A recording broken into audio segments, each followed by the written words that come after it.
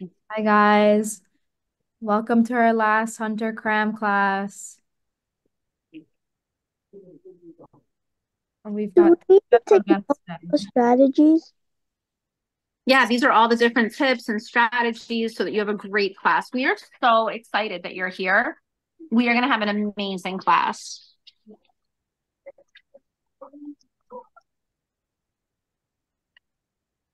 So, Olga is a fourth year medical student, and she's going to take notes, and we're going to email all of you her amazing notes. And Mateo is a Hunter College High School senior. He got perfect SAT scores, perfect PSAT scores. He's actually a genius. He's like Mensa. So, we're giving you a super genius. And he's going to tell you how he reduces stress. Olga, who's a fourth year medical student, and Miss Kweller is going to listen because Miss Kweller needs to learn. No, I'm kidding. I actually don't need to learn. I'm very lucky because I wrote this webinar up quite some time ago. Olga has been editing it. Mateo is helping. So we have learned quite a lot. So I'm very, very happy to share with you that this is going to be an amazing webinar. Okay. So everyone should be good. I think just for the purposes of focus, is it okay just for this one webinar? Because we want to keep it really mellow and we just want to minimize people moving around. Is it okay just for this webinar? Let's keep the cameras off only this time because I really want to keep the focus on the screen. I want to make sure everyone is looking at the screen. So just for this webinar, Olga will be on, Mateo will be on, I will be in the backdrop, but we're going to keep the webinar running this way because the whole point of this again is stress reduction. So we want to make the actual webinar itself very mellow. So let's begin. Olga, thank you for doing this. Mateo, thank you for doing this. And Mateo is an active college Hunter student. Mateo, will you be there the day of the Hunter test? I did help out once, but I won't be there this year. Oh, he missed the memo. It's all right, everyone. We forgive you. Olga, take over. Thank you, everyone. And we're really, if you need anything, I am one email away. Okay, go ahead. I'm going to put you on mute. Sure. So, hey guys, nice to see you all again. There's still some people in the waiting room, so we're gonna give them a second as everybody gets admitted. I'm gonna do my best to try to put up the formatting of the stress reduction tips up on the screen so you guys can all follow along. And Mateo will walk us through it. Like he'll start and then I'll add my little 2 cents. And then I'll annotate and highlight some things on the notes as well so I can send you guys this packet at the end. And yeah, that's basically it for today. The idea is to have like a very relaxed, chill webinar, as Francis was saying. And I'll be happy to stay on later to answer any questions. And after we're done with the stress management tips, I think we'll have some time, like the last 30 minutes or so, I can walk you guys through some strategies as well. Okay, so Mateo, you can go ahead and kind of take it away, and then I'll follow you. Okay. Students should refrain from studying anything new the day or the night before the Hunter test. This year, the exam is on January 24th, 2024. Students should not study from a new book or take a new test on January 23rd. Instead, students should lightly review old Kweller Prep Hunter materials or actual released Hunter exams from the HCHS website, or look at practice questions throughout the day, but only briefly. Students should avoid spending 10 hours studying Hunter questions the day before the test. By studying intensely the day before, they will likely burn themselves out from stress and not give their minds a much needed break. Their brain muscles need a break too.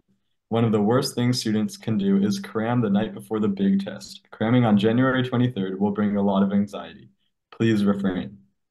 The night before, students can skim and not study old Hunter material. Research shows that learning brand new content the night before any exam hurts students because it crowds their short-term memory with last-minute information. Cramming the night before can interfere with students' long-term memory retrieval and bias their decision-making skills. As the days approach the Hunter test, it's crucial to bear in mind that students have absorbed all the knowledge they can up to this point. The focus should now shift to reviewing what they've already learned. Parents are encouraged to remind their children that they've taken all the necessary steps to prepare for the test, and there's nothing new to grasp on the night before the test. So, guys, this is very good advice because what you've done throughout all your studying is you've built up a library of concepts and skills that you're going to use on the test, if you try to cram in new concepts to that, that's going to be all you're going to be able to focus on when you're approaching these questions, and it's going to like divert your mental attention away from all the skills you've built up throughout the past months to the new one you learned like the day before. So it's definitely best not to do that. And yeah, definitely light reviewing is going to help you because it's going to be keeping those skills you've built up sort of very accessible for you mentally. But it's important not to crowd it out with new concepts. Yeah, I completely agree. The only thing that I would add on is that it can also just increase your anxiety. So even if you do questions that you've done before and for some reason you're having an off day, you're nervous, you did a passage that you've already done and you're getting extra things wrong, all of that can kind of, you can psych yourself out. So you guys have to understand that this last day of studying most likely will not make or break your score. Most likely, there's nothing that you can do at this point. It's chronic, right? And you've all been working really hard for months. So when we say light review, things that are fair game to review is like this webinar with like strategies, right? Like nothing brand new, strategies that you've heard before. You can review the structure of the essay, right? Because this is something that you guys know. I know that if I wake any of you guys up in the middle of the night and I'm like, hey, what does my introduction end with? You're going to tell me thesis. So these are things you already know. So it's okay to lightly review them to make yourself feel better, to kind of, make your brain go somewhere else except anxiety that your test is coming up. So those kinds of things are okay.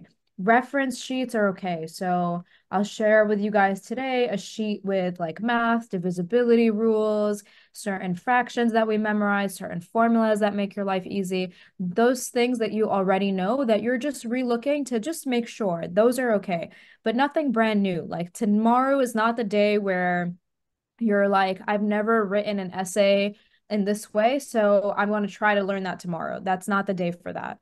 It's not the day to decide that you want to teach yourself a brand new geometric topic that you've never learned before. Nothing brand new. Yeah, Neil, go ahead. What's your question? I have a question. It's kind of separate from this, but like Hunter released like an overview of the exam, and I read it, and it said the writing section, so the essay section will consist of two separate essays, one for each page. So how should I go about doing that? Well, we talked about the essay yesterday. Two separate essays means two short responses. So you can reference those notes. I can resend them to you, or I can answer separately at the end because I don't want to take away time from these tips, okay? But Okay. it's exactly what we talked about yesterday. Okay, so let's go ahead and move on to the next tip. Okay, stress management tip number 2. Print a hard copy of your admission ticket and bring it to your test. Be prepared for test day. Hunter will send you a ticket via email. Please print it.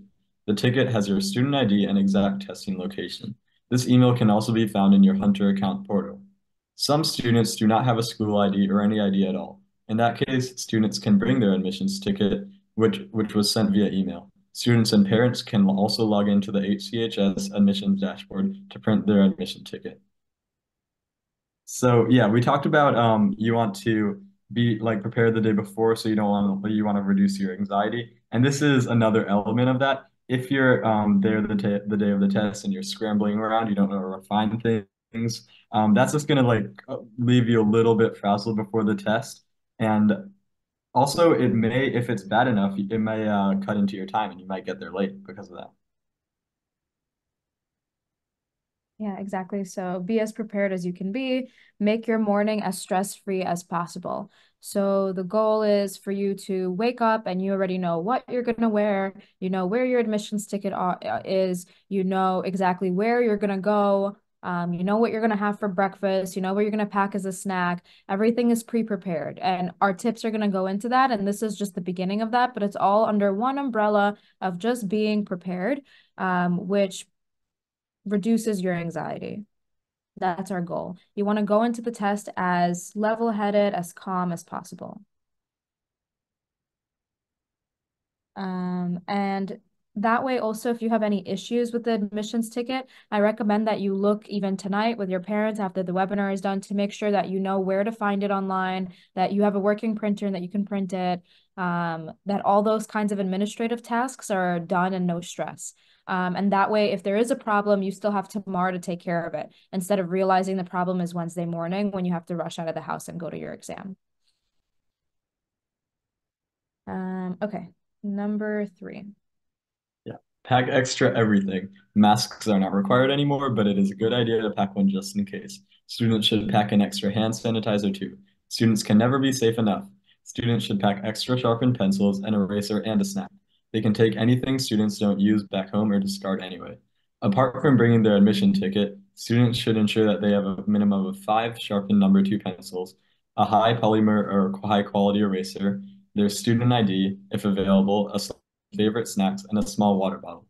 We advise students to avoid overeating or excessive drinking before the test to maintain a calm and settled stomach, preventing disruptions. So yeah, this adds on to another element of being prepared and reducing your test anxiety. One thing that I've noticed is that if you're in a testing room and maybe someone like is sneezing a lot, like you might get a little nervous and like, oh, I don't want to get sick. So that's why, having a mask or hand sanitizer can be good for that. And in addition to that, all the materials that you want to bring, that's just going to make you feel more in your element and more at ease when you're taking the test and allow you to just focus all your mental energy onto those questions. Exactly. So we don't need masks, but this is still part of like the big umbrella. I'll draw you guys an umbrella here of preparation, right? That's the common theme that we're going to keep repeating. And if you're prepared for anything, then any problem that can potentially go wrong, you already have like a solution for it, even before the problem even arises, right? So again, you're going to minimize your anxiety. So things to make sure that you have things that you cannot leave your home without include obviously a number 2 pencil. And we recommend at least 5, right? I mean, most likely you won't need to use all of them, but best case, right? What if you're super unlucky and the first pencil breaks and the second pencil breaks and the third pencil is uncomfortable in your hands and that makes you nervous? So it's best to just have options. So 5 number 2 pencils, sharpened already. You don't want to waste time sharpening during your exam as your precious time is already going. You want to make sure that you have an eraser that you practiced with before, that's good quality, that's not going to leave a nasty, smudgy line all over your Scantron. You want to make sure that you have your test ticket, which we talked about on the previous page, your ID, if you have one. And then we're going to have a whole separate thing on snacks and water, but I'll already include it on our list. And then honestly, COVID edition, masks, wipes if you want to wipe your station and you feel kind of, self-conscious that it's dirty, hand sanitizer, all that kind of stuff.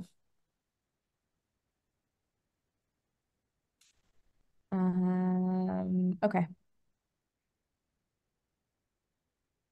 Stress management tip number 4. Students are advised to listen to soothing music such as calm piano melodies during the evenings leading up to the test week. It's important for both their mind and body to rest in the days preceding the test, not just the night before. Upbeat music can foster a more optimistic mood, while fast-paced tunes can stimulate and elevate energy levels. Conversely, slower tempo music is recommended to quiet the mind. It's crucial for students to relax their brain muscles and calm their nerves before a significant test. Soft music proves to be highly effective for relaxation and stress management. Yeah, so going into the test, you want a mix of an optimistic mood and a relaxed mood, and that's why this is actually a great suggestion. Sort of like calming piano music is sort of the best thing you can do to foster that. I love doing this, and guys, I recommend Chopin's Nocturnes. They're very calming. Some of them can be a little intense, but for the most part, they're very calming. Um, yeah, so I would avoid listening to anything that's really like too driving or too intense because you want to be focused and relaxed and optimistic. So optimistic, relaxed, focused. I completely agree. Classical music scratches that part of your brain that helps you focus. There's a bunch of studies that are about playing classical music to babies that are born premature and that it helps their like brain development. So this isn't just mumbo jumbo that we're feeding you, it's real science. And I absolutely agree with Mateo's recommendation. But honestly, anything that relaxes you as well. I also like lo-fi, so I can add that to our list. If classical music's not your best, lo-fi is kind of like modern music, but it's still pretty chill and relaxing. And these kinds of things can kind of help you kind of get into gear and still be like awake enough to, do work, but relaxed enough and calm versus something too stimulating can make you a little bit too nervous. Sure, somebody's asking to go back to 3. Do you have a question on 3 or you just want to see the notes again quickly? And guys, I see all your hands. I'm just trying to save some of the questions for the end. So just hold on to your questions and we'll get to all of them at the end, I promise. Okay. So number 5. Okay. Trouble sleeping. Students can enhance their sleep quality by putting their cell phones on Do Not Disturb and engaging in a mindful meditation an hour before bedtime. Mindfulness, a relaxation technique focused on being present in the moment, is beneficial during this time. It's an opportunity to express gratitude for accomplishments. Mindfulness includes practices like slow breathing, guided scenic imagery, and other methods to relax the mind and body, ultimately aiding in stress reduction. Excessive time spent on planning, problem solving, daydream, or entertaining negative thoughts can be draining and contribute to stress, anxiety, and symptoms of depression. Mindfulness exercises offer a helpful way for students to redirect their attention away from negative thinking and connect with the present moment. So yeah, guys, being present is going to really help you. It's especially going to help you in your essay, right? Because in your essay, you're going to be sort of conjuring up a memory, thinking about sensory details, and really just like realizing that in writing. And the practices recommended in this tip actually kind of relate to that, like guided scenic imagery. So that's definitely going to help you there, as well as, sort of just keeping your mind with your surroundings and like with the current problems at hand is going to help you because you're going to have like real presence of mind on the questions. But it's especially going to help you on the essay. Um, yes, exactly. The whole essay approach is kind of part of mindfulness and meditation, especially because they're looking for students that are individuals, that are creative. So you want to come off the way that you actually are, and you don't want to come off as like a robotic or anxious type of individual. So for mindfulness and meditation, there's many different strokes for different folks, right? So different things work for different people. So that can mean many different things. But what we do know is that across the board for everybody, it is important to be able to get out of your brain, right? So people have different approaches to do that. For some people, exercise does that for you, and that helps you have a really good night's sleep if you exercise before you go to sleep. For some people, they like winding down with tea, or reading a book. Across the board, studies show that you should not be exposed to blue light before you sleep. If you want a really restful, comfortable sleep, I'm gonna put a big X and blue light. Blue light means anything coming from screens, right? So no laptop, no phone, no iPad about 30 minutes before you go to sleep. And in general, this is a good practice that I wish that we could all employ into our lives. I'm not perfect with it. I will be the first to admit it, especially with medical school. That does not always happen for me, but I do make an active effort, especially before I have a big exam coming up, like a board exam, that the days before, so you guys should start at least tonight, when I'm winding down to go to sleep, I work harder on my night routine. So I try to read a book instead of looking at my phone. I try to play a song on the piano or listen to music instead of scrolling on TikTok. So things that I know that are good for my brain, that don't just make me feel good in the short term, but are good for my brain and my processing and my learning in the long term.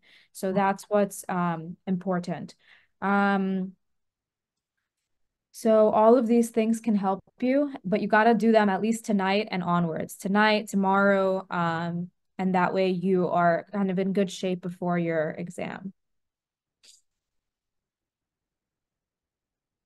Okay, we can do the next one. Okay, tip number six. Tip number six emphasizes the importance of arriving early at the test center to allow for a calm entry.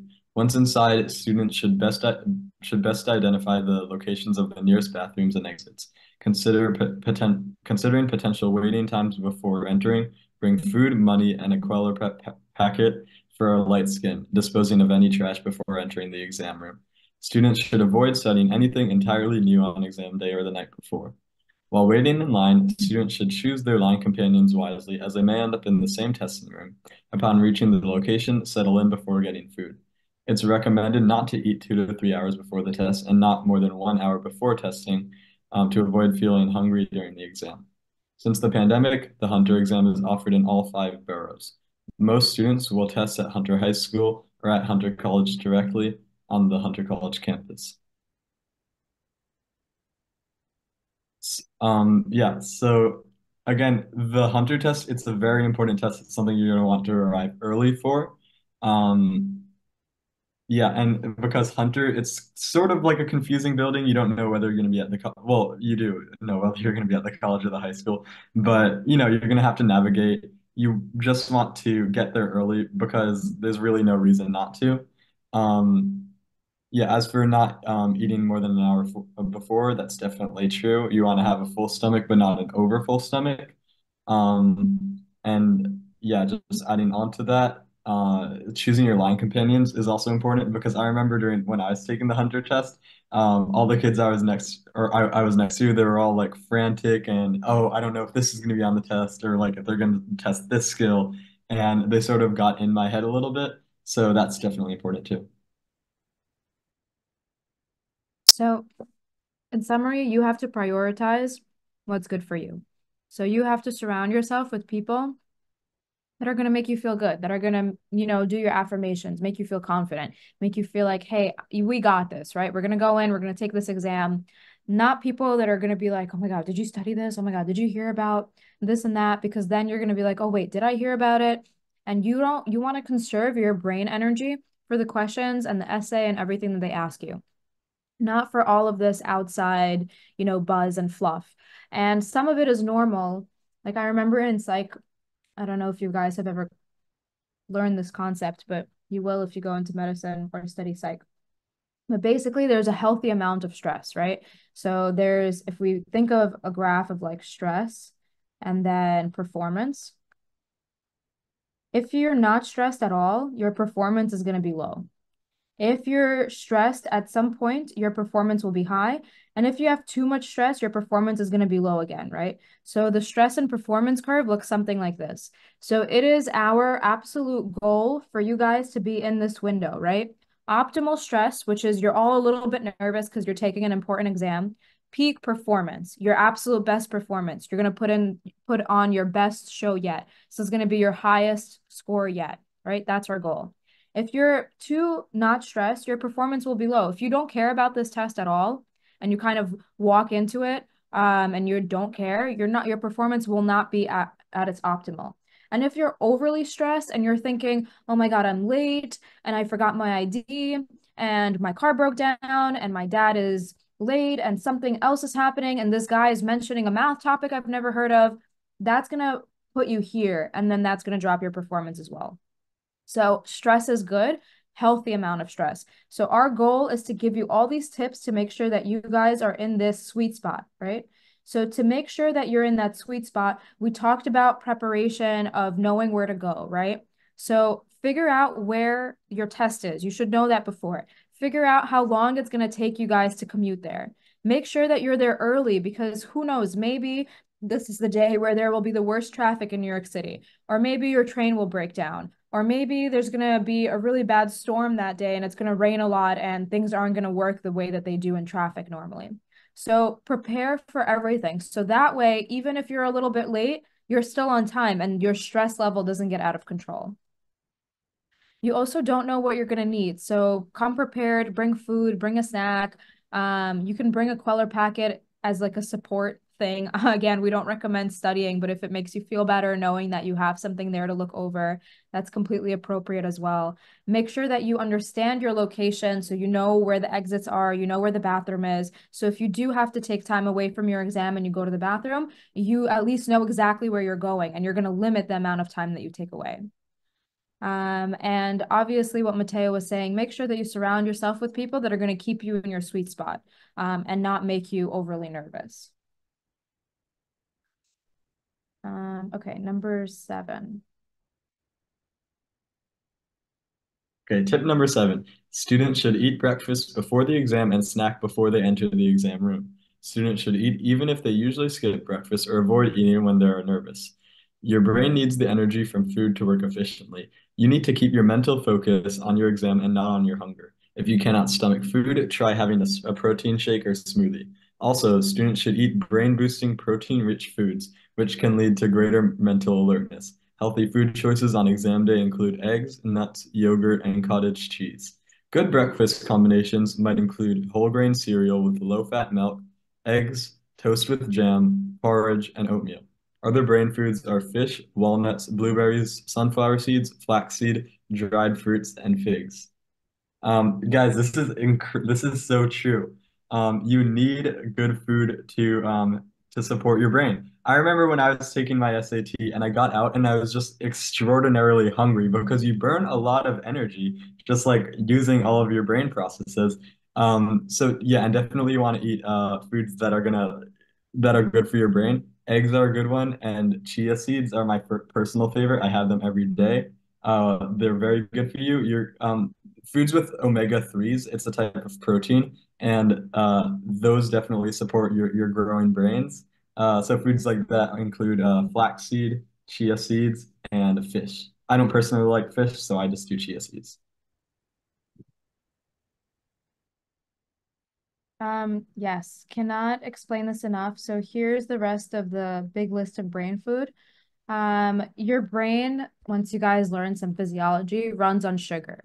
So you need healthy sugar for your brain to work, which is why anytime I do anything that requires any mental energy, I literally always have a chocolate near me. Like, not even kidding, always. And I'm always snacking on it. So before a big exam, before my webinars, before anything that I really have to, focus on, I give my brain that fuel. And like Mateo said, your brain you will use that energy. So it's really important. Now, the reason why we call these brain foods things like avocado, things like blueberries, fish, omega-3s, is because those types of things are healthy fats, and those keep you full for a long time because it takes our body lots of time to break down the fat.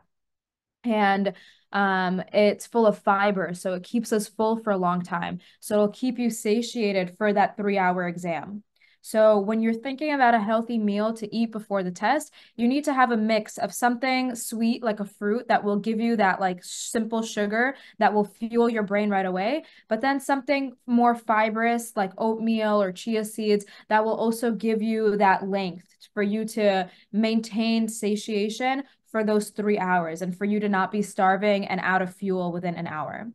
Now, what I will add is to avoid anything with caffeine. Don't drink soda. Do not drink a Red Bull. All of those things are going to give you so much adrenaline. And even if it's normal for you to drink those kinds of things every day, on this test, you're going to be nervous. So you have your own adrenaline, plus you're going to consume a bunch of caffeine, and your heart and your whole body is going to be shaking like this. Okay. You guys are tiny people, you're kids. Your cells are not exposed to this amount yet. So you don't need to add extra stuff.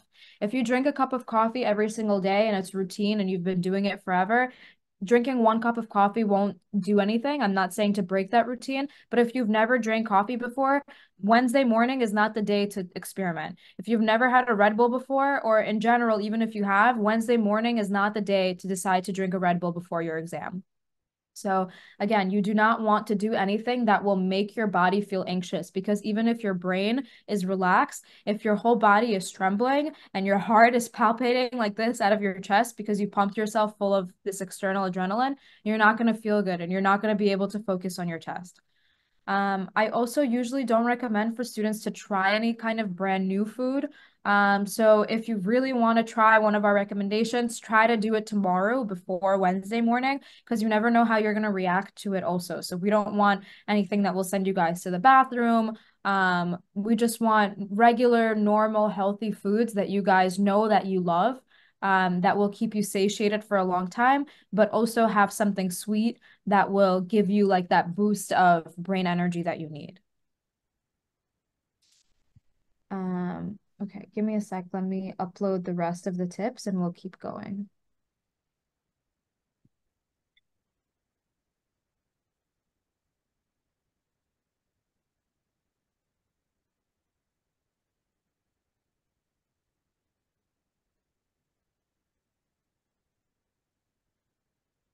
Okay, number 9. Okay, dear parents, now is the perfect moment to pen a heartfelt letter to your kids. Yes, a letter. Take this opportunity to remind them of their remarkable journey and express how incredibly proud you are of their achievements. Emphasize that this test is just one step in their path, and regardless of the outcome, your love for them shines brightly. In your words, let them know they are the stars in your eyes. Encourage them to read this letter the night before the test for an extra boost of love and support. Yeah, guys, this is really true. If your parents tell you, like, give you encouraging words, those words are going to stick with you in your head and they're going to give you lots of confidence before the exam. And confidence really is key. Um, yeah, and you guys deserve recognition for all the studying you've been doing for this test because, yeah, it's a lot of work. Yeah, I agree. You guys deserve it, and hearing it from people that you love and you trust, like your parents, and hearing it is always nice, right? So oftentimes you guys, we appreciate our parents, or our parents appreciate us, but on the day to day, everybody's so busy that sometimes we don't get to express it. So this is a good reminder for everybody to just sit down, remember what we're grateful for, express gratitude that you guys are lucky enough to get to be studying, that you guys are lucky and bright enough to be able to have gotten to this point, to have challenged yourself at such a young age, to take such a long exam. It's literally the length of the SHSAT and the SAT. So you guys are making huge strides for for your small ages, and all of that is worthy of recognition. So this is just a reminder for parents and students alike to take that moment to express gratitude and appreciation for how far you've come. And do this for each other and also do this for yourselves. You can do these for your peers, let your friends know, or your fellow Kweller prep peers know that you're proud of them. Um, think about your progress. So even if you're not perfectly happy with your performance, like on your past test or whatever, think about what you were like when you started. Think about the first essay that you ever wrote for Hunter Prep and compare that to your most recent essay. And relish in those feelings of improvement because they're really important. And we all start from somewhere and then we all grow. And it's really important to track that growth. And then the other thing that is kind of corny but helps me is affirmations. So again, it's really important that you feel confident on the test. And no matter who you look at, whether it's me and I'm sure Mateo, every one of us sometimes does not feel great. Sometimes we do not feel confident, whether that is about our academic performance or personally, whatever it may be, everybody has their days where they kind of take a dip. So sometimes you just have to remind yourself and you have to stand in front of the mirror and you have to make a little Superman pose or Superwoman pose and tell yourself, like, I am smart, I am capable, I am curious, I belong in a learning environment like Hunter High School, I am funny, whatever it is that you want to hear. And sometimes just hearing the words makes your brain release all these happy chemicals called endorphins, and you feel more confident, you feel better. So even if you feel super silly, you feel like it's not going to work, just give it a try. And then the other thing that always works is just smiling, even if you're not happy, even if you're anxious, just forcing your face into a smile is proven to release those kinds of happy chemicals and endorphins in your mind, and you automatically feel better, even if you're having like not a good day or not a good confidence day. So these are just like they're like life hacks. They're literally physiological chemical life hacks that, regardless of how silly or annoying it may seem to do it, forcing yourself to do it will have a positive outcome. Next one. Okay. Plan exactly where you will meet your friends or parents after the exam ends, before the exam starts. Choose an exact location, grocery store or specific building 1 to 2 blocks away from the test center to reconnect after the exam quickly. Remember, that you cannot bring your cell phone into the exam room for test security purposes. If you do, you must keep it off and out of sight. Most of the students taking the Hunter test are only 11 years old. Make sure that you have a specific place to meet your parents slash anyone picking you up after the test.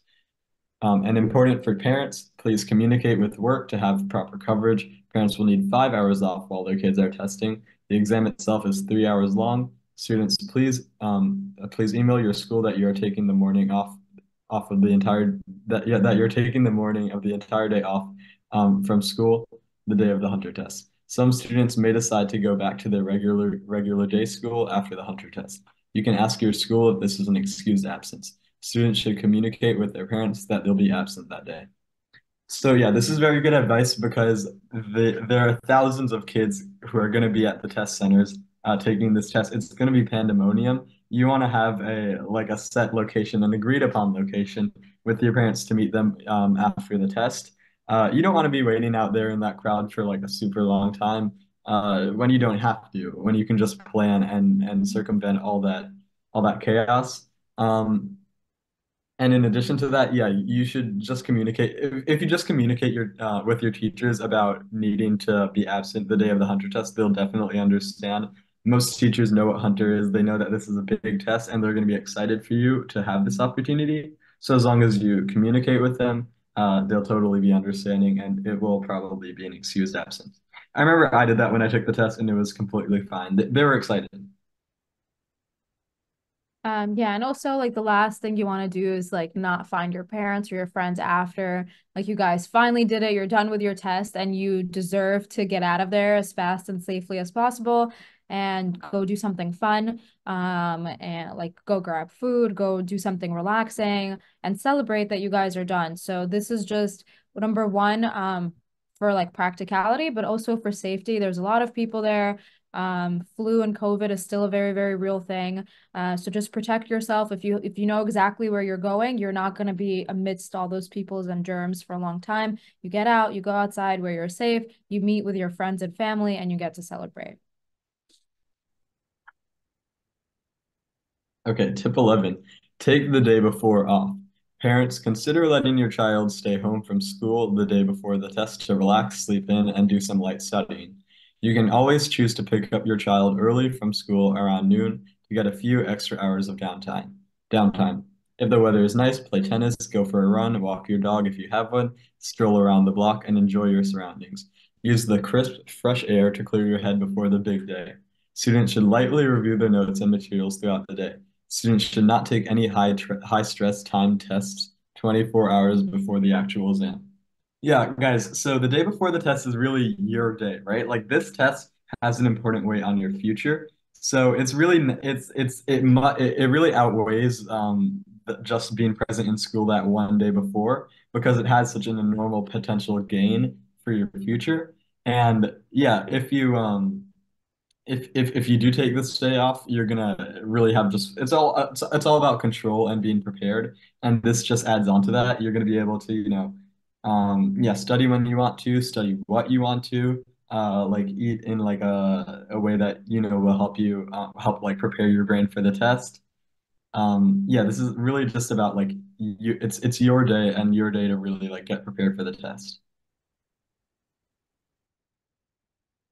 Yeah, I think that's a really good point to eat how you want, eat to prep your brain. Um, Also like it'll help you get into a routine. So like the day before, I usually try to wake up around the same time that my test is just to prepare my brain. So try to wake up at the same time that you'll need to for the test.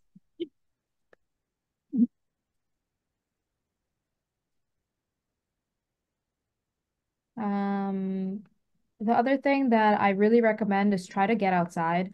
I know it's freezing here. Last few days have been really, really cold. But it really, really helps to go outside. And it helps you because you're gonna get physically tired, right? The cold makes us tired. Taking a walk outside will make you tired. trying to walk your dog or go for a run or do anything physical outside when it's freezing will make you tired. And a problem that I have before big exams is I can't sleep. Even if I'm in a routine, I'm just like nervous and I'm thinking a lot and it's hard for me to sleep. But physically exerting myself the day of helps me go to sleep and helps me actually get a really restful night's sleep. So I always try to get a workout in or go outside, take a walk, at least something physical and not be kind of like a couch potato all day the day before. You want to be able to like stimulate your body, but not overstimulate your body where you're learning something new, but still have a busy enough active day. It helps the day move faster. It helps you not think about the test every day and like your anxiety builds. So those would be my recommendations for the day before. Like wake up when you're supposed to, eat good food, the same, like to prep your brain the day before. Like imagine you're training for a big race, right? So you would do all those kinds of things and then take care of your body. Like do your routines. If you like putting on your skincare and your moisturizer, you do that. If you like working out or if you really like a TV show, do it. Do it all in moderation, right? Like one episode of your favorite TV show, light studying, one episode of your favorite TV show, going outside, eating good food, and that way the day will pass. You'll be able to sleep at an appropriate time and you'll be able to wake up the next day feeling like fulfilled, relaxed, and ready to take on the test.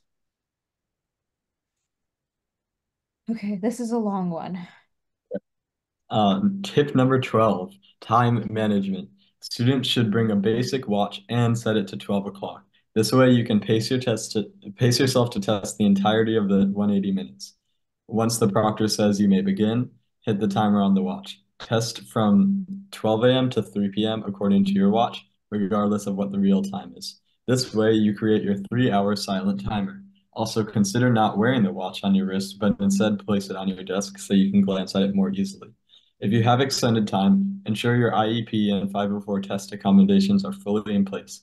These accommodations will be clearly marked on your admission ticket and visible in My Schools. Remind the proctor you have an IEP or extended time test accommodation before the test starts. Speak and clearly communicate if you have time and a half or double time. Confirm everything. You'll reduce your stress by confirming and reconfirming your exam details. Make sure you bubble your answers after each and every question.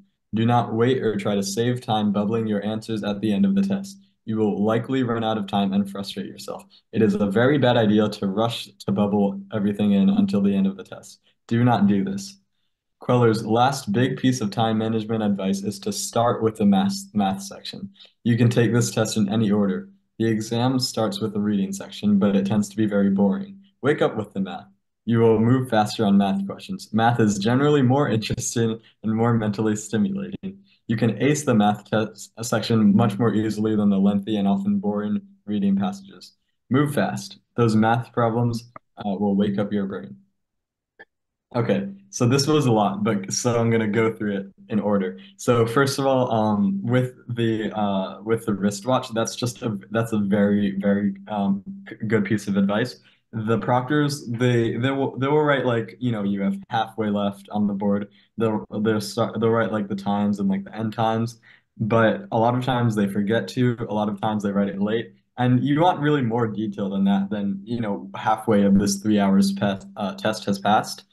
As for the extra time stuff, yeah, you guys should, it adds on to being prepared. And you really need to, yeah, you need to advocate for yourself and to make sure you get the accommodations that you need.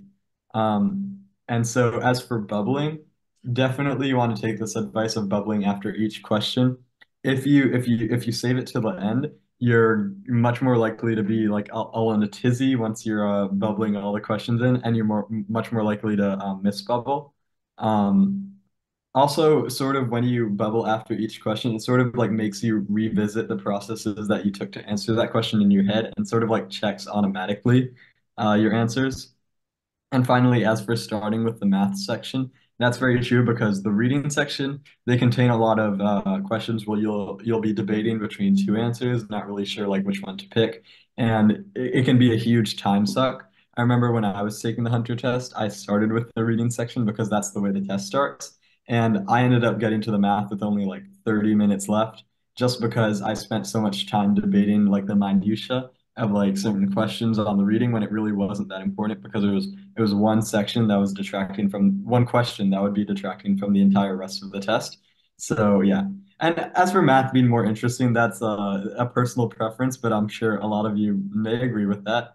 And it will help you wake up too, because it's more like direct reasoning. Yeah, I agree. I think it's important to definitely, regardless which section you start with, I would leave the essay for last. Because the essay, you need to make a cutoff score before they even read your essay. So you want the majority of your focus and your time to go towards doing well in the multiple choice, because if you kind of bomb those sections, even with the best essay in the whole world, that's worthy of being published, they won't even get to read that essay. So I always, always, always try to highlight to my students that it's important that you understand what they're looking for and how they're going to be grading your test, and then spend your time appropriately. You guys also know your own strengths and weaknesses, right? So you don't want to be stuck on the minutia of one question. If you know that reading comprehension is your weakness and you're always stuck between two and you pretty much always pick the wrong one, you know that that happens to you. The test is not the day that that theme will change. It's not the day that you're going to break out into the pattern. Instead, you want to focus on what you're good at. So you want to make sure that the questions that you're good at, those are the ones that get done and those are the ones that get counted.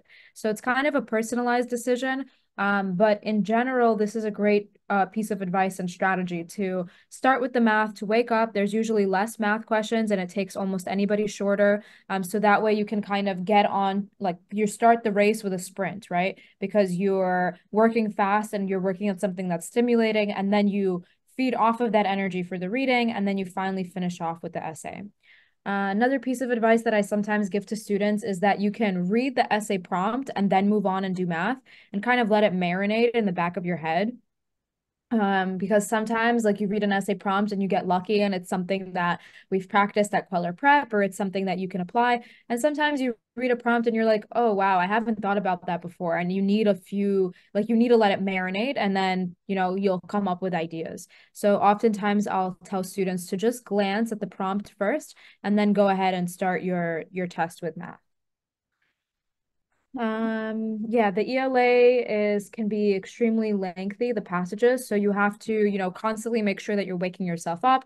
The clock on the desk, I definitely recommend that. I don't like wearing anything on my hands. It kind of bothers me as I'm writing. So I like having it there, and that way it's right in front of me and I can quickly see, oh, an hour went by. Okay, that's good. I'm a third of the way through and I'm already on my second section. That's excellent. Or, oh no, an hour went by, I'm a third of the way through and I'm still stuck on math. That will tell you to move faster. And it helps you pace yourself in reading as well, because you can quickly look at the time and say, oh no, I've been on one passage for like 20 minutes, it's too long, and force yourself to move faster. So taking the test is a very fluid process. Every exam that you take is a little bit different, but you're constantly reflecting on how you're doing, and kind of changing your approach like a little bit, not drastically, as you go through the exam. Okay, maybe I'll give Mateo a break and I'll read the rest of this. Conversely, you should be prepared for extremely lengthy, monotonous, two-page long, tiny font reading passages. They are super long and super boring. Remind yourself that you're reading for points, not for entertainment. Set realistic expectations. Manage your time so that you try to ace all the math questions and then get to as many of the reading as you can. The exam is about quantity. The more questions you answer correctly, the better. Keep your eye on the prize. Do not fall into the trap of reading every single word in a lengthy reading passage. We are not at the beach here, and you are not reading for leisure. Read while holding a fully sharpened pencil and annotate as you read. Circle, highlight, star key points. Read like a warrior. Once you identify the main idea, you can jump straight into the questions, eliminate extreme answer choices, and select the best possible answers. The more questions you answer, the better. There is no guessing penalty, so guess on whatever you don't know. Many students like to guess C, but we recommend students mix it up. Students should choose a letter they have not picked in a while. Mixing answer choices up is better for the algorithm. No matter what answers students choose, they should answer every single question. Do not leave anything blank. Every single point matters on this test, so leave nothing blank.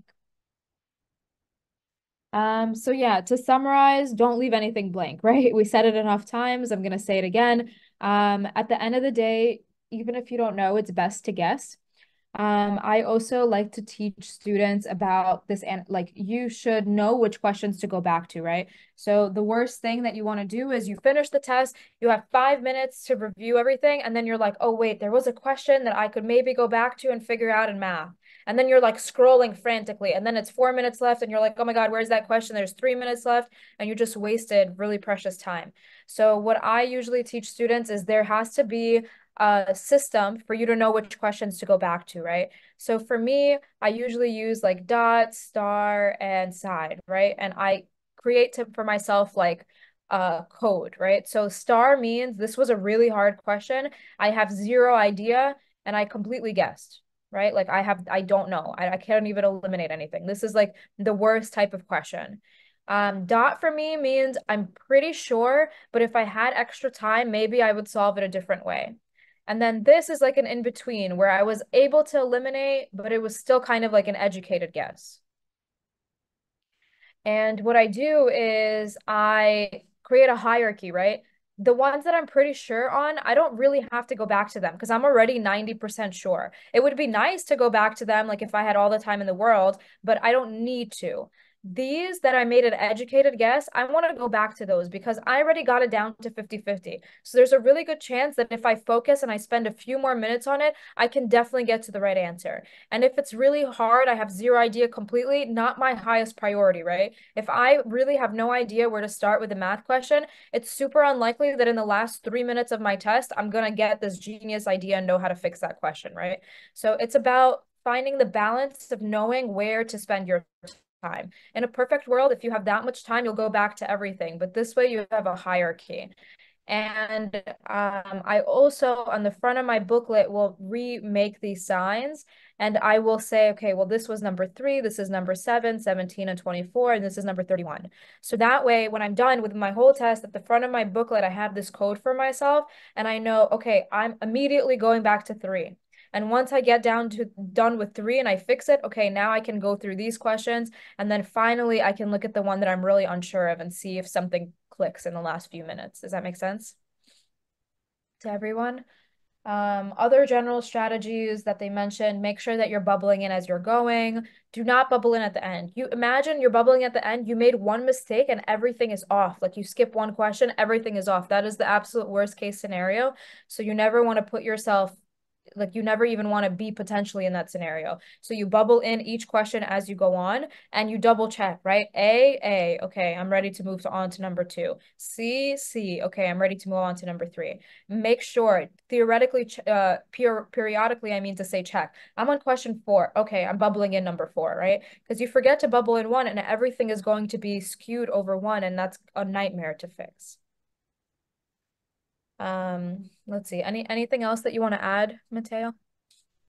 No, you basically covered it. That like having different hierarchy, like the hierarchy of starring questions is really good advice because if you there's a lot of questions that you might be not 100% sure on, and if you just use the same symbol for all of them, it's going to get lost.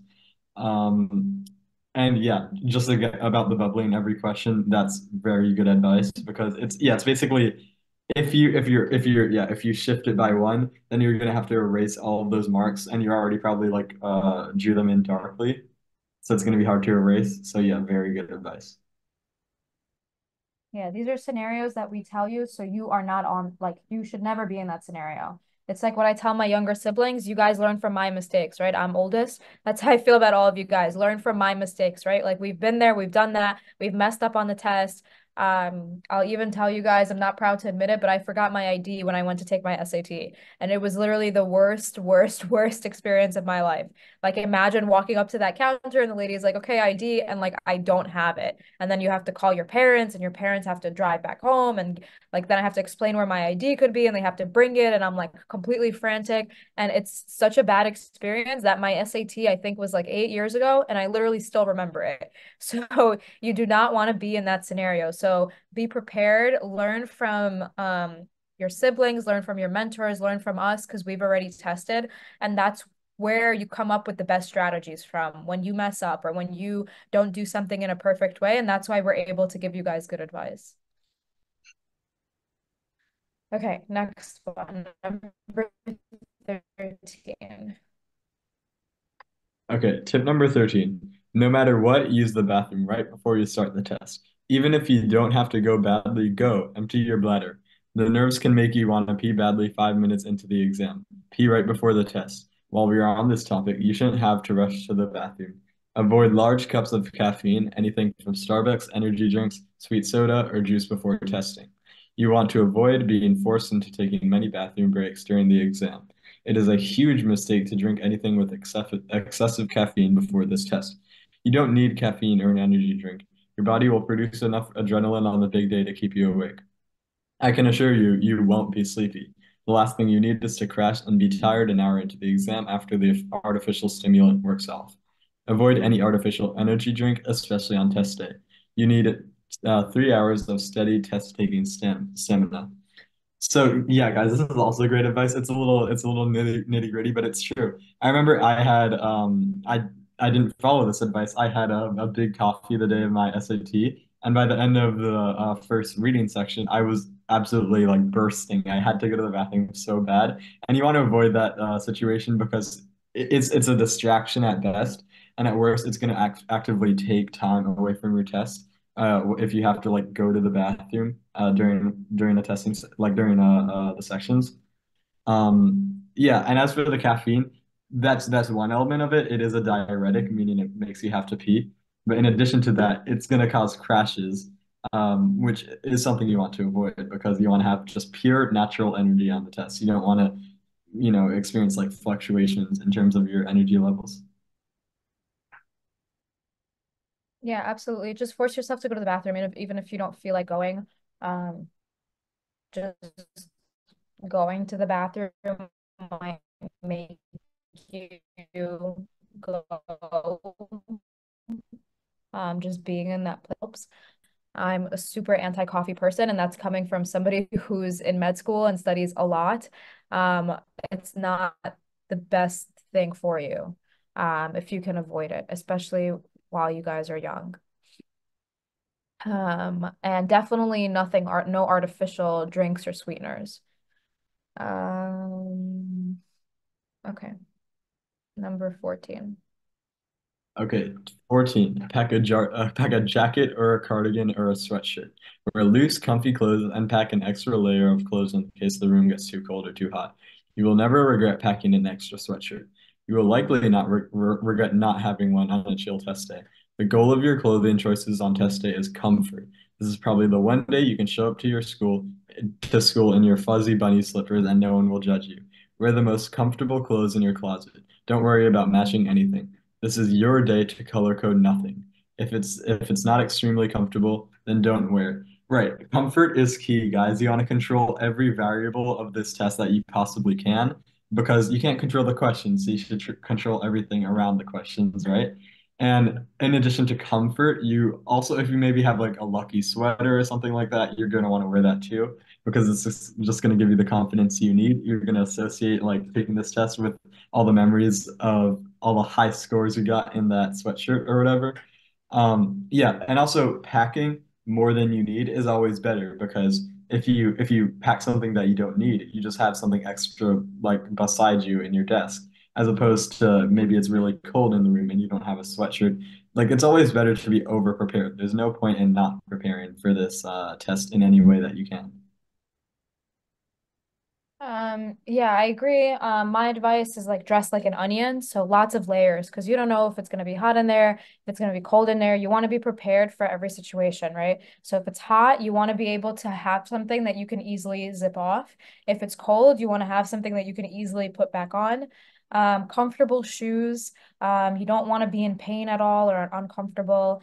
You don't, I think it depends on the type of person. Like for me, usually, even if I'm like studying from home or working from home, I have to change out of my pajamas to just like feel like I'm, like put together, I'm focused, I'm going somewhere. That kind of helps my brain do that. If you're the type of person that would rather just be completely comfortable and that helps your brain, then completely appropriate to be as comfortable as possible. So you guys all know yourselves and you have to make the choices that work best for your body, right? Like for me, putting on jeans kind of tricks my brain into like, okay, you're not home, you're not like in bed, you're not relaxed, like work harder. But for my sister, she hates jeans and those make her uncomfortable and she just thinks about how tight they are and she can't focus on her school. So for her, she likes, chilling in more comfortable baggy sweatpants and everything, and that helps her focus. So there's no one strategy that fits all, but it's just important that you reflect on what's best for you and that's what you do.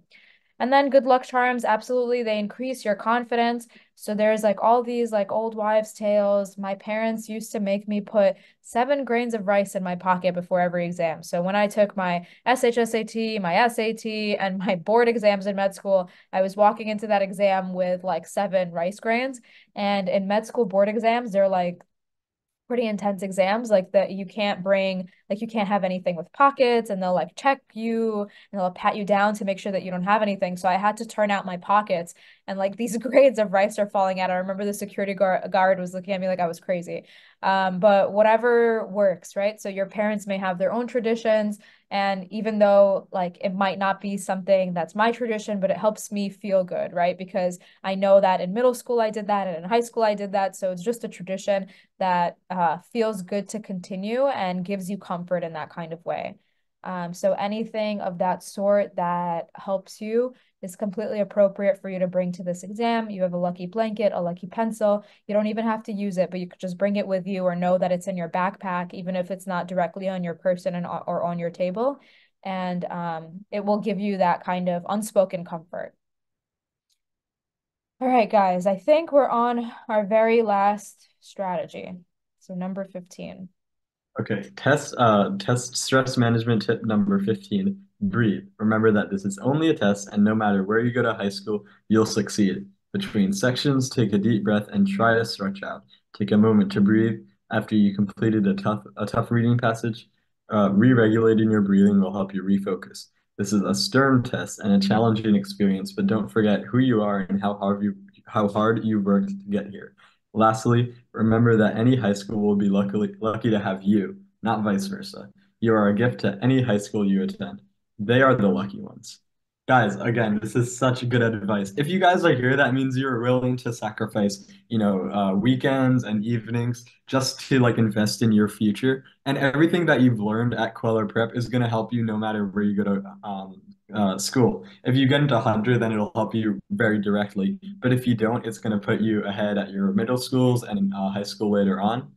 Um, so that's definitely true. And in addition to that, um, wait, I lost my train of thought. But yeah, so anyway, in addition to that, like you guys, like this is a selective test. They select people to take this test, meaning that you guys you're already successes by taking the test, and that doesn't mean you should slack off, but it should give you some sort of perspective because yeah, if you're taking this test, I mean you've already demonstrated that you're smart, and this is sort of it's an investment in your future, but it'll pay off no matter what happens, like no matter how the test goes. Yeah, I absolutely agree. You can think of this as a risk-free investment, right? Any time that you are investing in yourself and you're learning something or you're bettering yourself in any way, it's basically risk-free, right? Like if I work out really, really hard, I probably won't be an Olympian, right? At my age, I'm 25. Even if I work out really, really hard, I probably won't be the top athlete in the world, but I'm going to be better tomorrow than I am today. So that's kind of like a very corny spiel that I tell my students and my siblings and anybody else that will listen.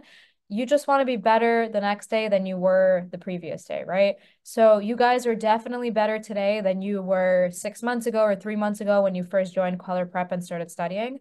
And at this point, you just want to, like get to the finish line in a collected, calm, focused manner and like make sure that your performance will be optimal tomorrow. I mean on Wednesday.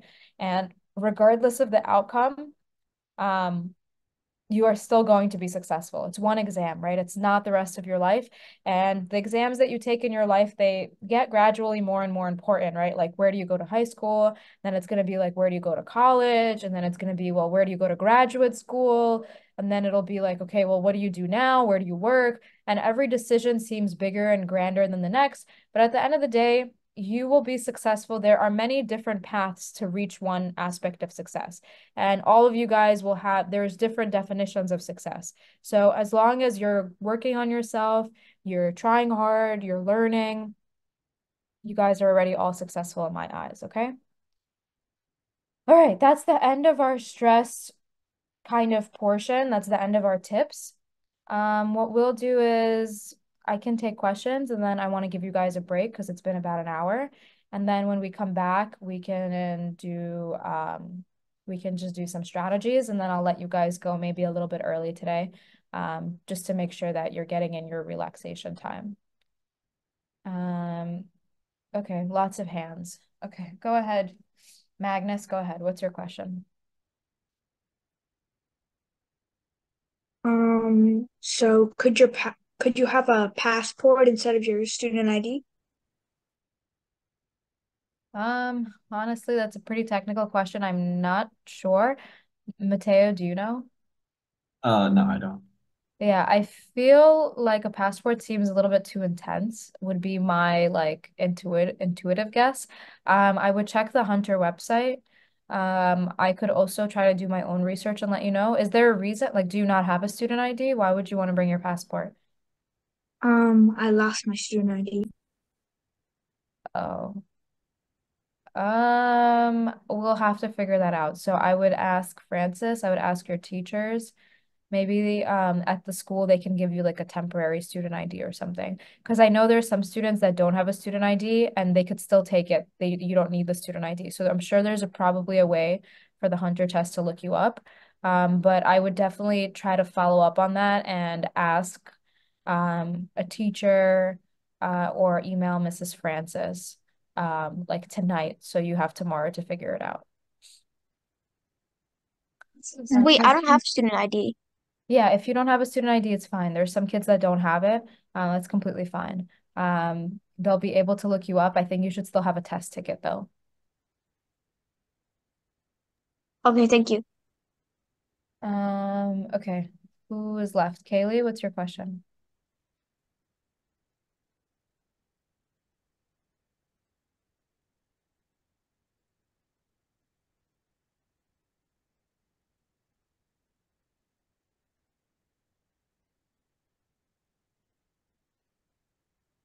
Kaylee? I guess no question from Kaylee. Elizabeth, Oh what's wait, your— Oh, go ahead. Sorry. so when will we get like our results back of like if we passed the test or not? Again, not a not a question for me. I'm not sure. Mateo, do you know the timeline on that? I think it's around April. Yeah, sometime in April, I think. Okay, so it seems like in like 3 months or so, 2 to 3 months. Okay, thank you.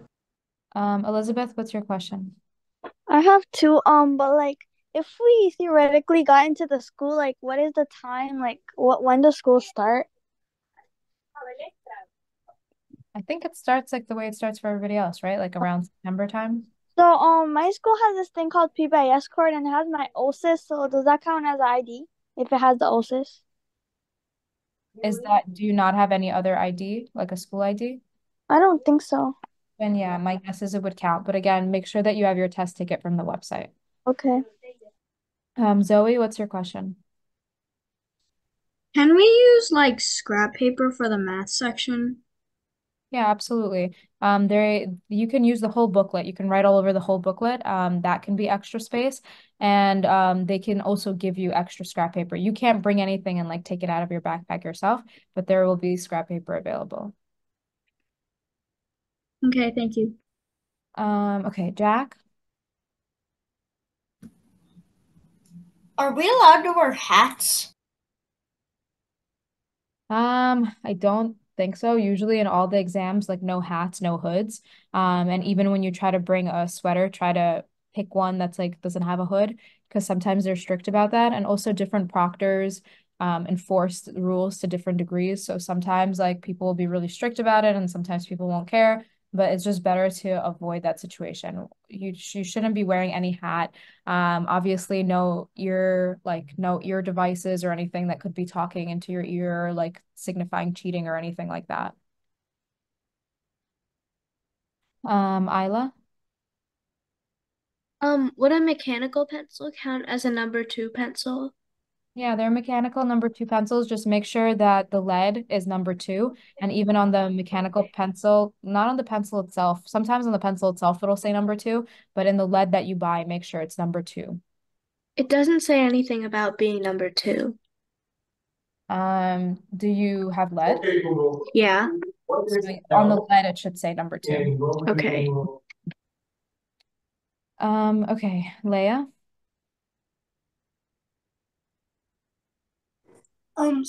During the test, are we allowed to ask for like time updates? You're allowed to, but again, it depends on the proctor because if you're asking for a time update like every 5 to 10 minutes, you're gonna interrupt the other kids in your room. So the proctor, if it's like a reasonable and they haven't updated the time in a while and you ask, they will give you a time update and they'll put it on the board. But you don't want to be the kid that keeps asking every 5 minutes and disrupts everybody else, which is why we also say that you should have your own watch. Okay, last question, Matthew, and then I'll send you guys for a break. So you hear there's a long line. What time should we be there tomorrow? On Wednesday? Again, I would follow the instructions on your test ticket. When is the exam scheduled for? I think 8 a.m. Yeah, but should we be there like before then? Yeah, I would aim to be there like between 7:15 and 7:30. Okay, and another question, are there gonna be clocks? Yeah, there should be a clock in every single room, but again, it's not going to be a digital clock. It'll most likely be like the clock with the numbers. So sometimes it'll take you time to see it. You might be in the back of the room and there's only one clock in the room, so it'll be difficult for you to make out the time. So that's why it's the best if you just bring your own digital clock. All right, thank you. All right, guys. So deep breath. We did the hard part. You guys are almost done. Everybody can go ahead and take a 5 minute break. We'll come back around like 7:17-ish. And then we will do strategies.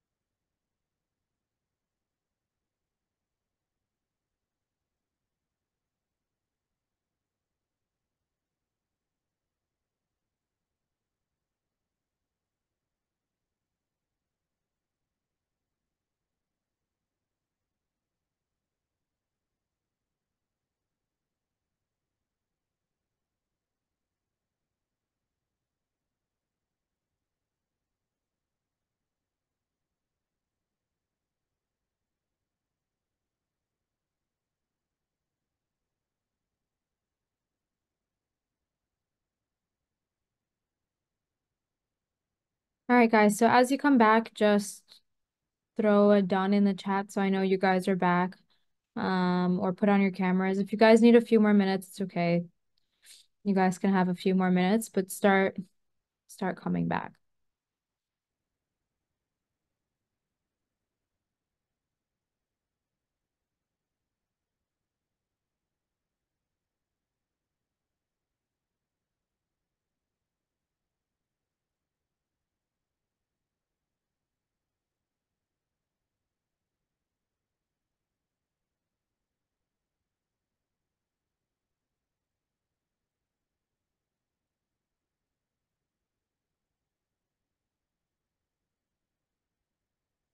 All right, so I want to just lightly talk about some general test taking strategies that are true for the Hunter exam and really honestly for any single multiple choice exam that you guys ever take in your life, especially standardized exams. Yeah, Neil, you have a question already? Yeah, just one more thing about the essay. For like a short response form, can we just write an intro, one body, and a conclusion, a short conclusion? So I would stick more to the structure that we talked about yesterday, where you don't need like a full introduction. You could just do a hook and then you can like if you need a filler sentence to connect it and then thesis. So if that's what you mean by intro, absolutely appropriate. And then you have your body where you have at least two themes and you have your supporting details and your sensory details and you're showing, you're not telling, and you're doing all those good things. And then you don't need, again, another formal conclusion. You just need 1 to 2 sentences in a conclusion where you restate your thesis and you tell me the significance. Why does any of this matter? Why is it important? So relate it to something broader than the topic you're talking about. So Okay. just like that, just like we talked about yesterday. Okay, so let's talk test taking strategies. So almost anybody that takes a standardized multiple choice exam will run into this situation. So what do you do if more than one answer seems correct, or if two answers, if you're picking between two answers?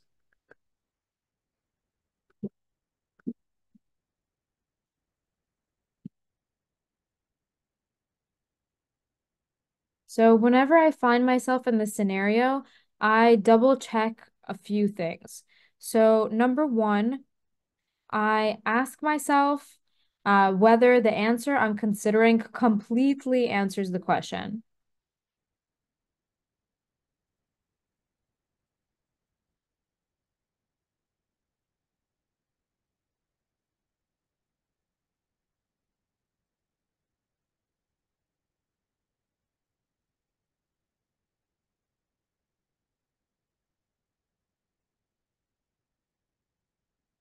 And notice that I put completely in all caps because this is the word that is really important here. This is the word that you need to be very literal, completely, not kind of answers the question, not partially correct, not not partially correct,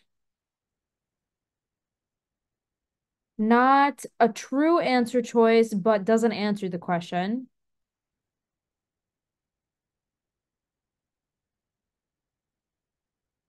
Not something that's only correct under certain circumstances.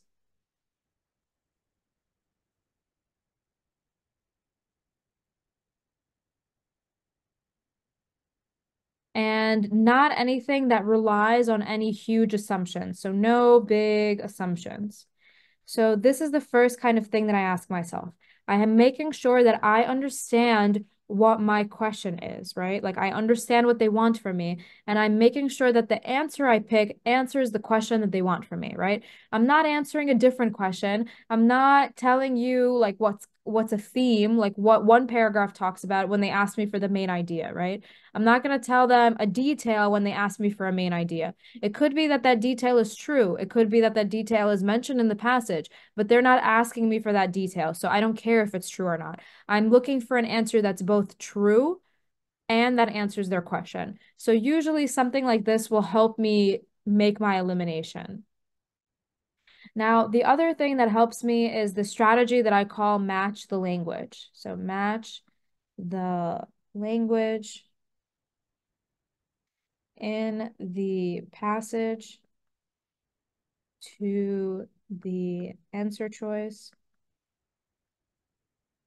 and to the other questions. So whenever you have a multiple choice reading question, they're going to tell you in paragraph 4, right? Or they're going to tell you in line 2. So they give you a place where to look. So what you do is you go back to that place and you read around that place, you know, a sentence above, a sentence below, a line above and a line below. And you look for keywords. And then you look for those same keywords in the answer choices. So sometimes we get really lucky and they literally use the same exact words. Sometimes we don't get as lucky, but they use words with the same meaning. So even if they don't repeat the words exactly, the themes are repeating. I'm seeing words that are synonymous. I'm seeing themes that make sense. And those are the answer choices that I'm going to pick that are in line with what the passage is saying, almost identically in line. And I always say this to you guys also, but you can use the other questions to help you, right? If you weren't sure what the main idea is when you first read the passage, but then you did a question about the main idea and you used your reasoning and you eliminated and you figured out, okay, this must be the main idea of the passage, that question should now add to your understanding of the whole passage and should help you then answer all the further questions because you just learned something from that question about the passage that you didn't initially understand. Does that make sense? So altogether, the questions, the answer choices, they should all tell you a story and they should all be under the same big umbrella, the same big themes. And those themes should repeat over and over and over again as you go through the different questions. The same big concepts should come up. And all of that is a signifier to you that most likely you're answering the questions correctly. And you guys saw me do this when we did that poem. So you can go back to the notes and look where I wrote match the language in the poem, and you'll see kind of a direct example of what that means. Okay, and then number 3, trust your intuition. So sometimes you just have a feeling that something is the right answer, right? You can't necessarily prove it to me. If I was next to you on the exam and I was like, hey, show me the exact line that proved that that's your answer. Sometimes you can't do that, but you just have a feeling, right? You're like, I don't know why I feel like the answer is C or I feel like the answer is D. Trust those moments where you have a feeling. Even if you're like initially you have a feeling and then you're like, oh no, that must be wrong. Don't let yourself do that. Trust your intuition unless you have a very direct reason for why that's wrong. Unless you thought the passage said that and then you look back and you're like, oh, no, no, no, that's wrong, right? Trust your intuition because you guys have been studying for a while and a lot of this becomes kind of routine and your brain subconsciously notice patterns that sometimes our conscious minds don't notice yet. And being a good test taker is all about seeing patterns. So sometimes you can't necessarily name the pattern, but you have a feeling that's the answer. You listen to that feeling. And you listen to your first feeling. Do not change your answer unless you're like 100% sure. Unless you like literally you're like, oh, oops, I added wrong or I multiplied wrong or something like that. Because usually your first intuitive answer ends up being correct. And most students kind of regret changing their answers. Okay, what else? Number 4, you probably have heard this, and this was part of our like stress reduction tip as well. Avoid extreme words in your answer choice.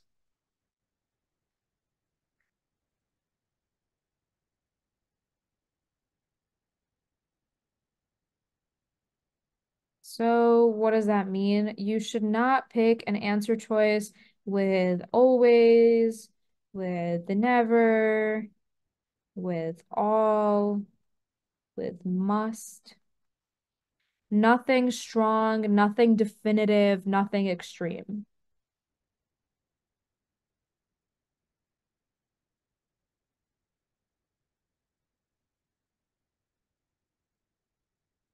So instead, you want to be looking for what I call soft language, right? Let me use green, right?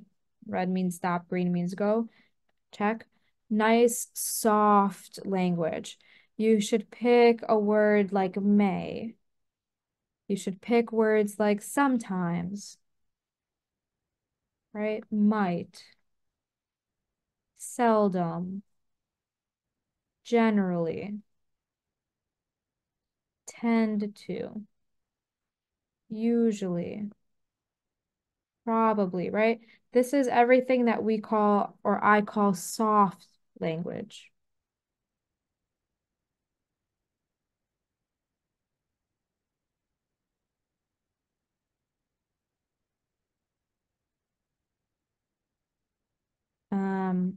Okay.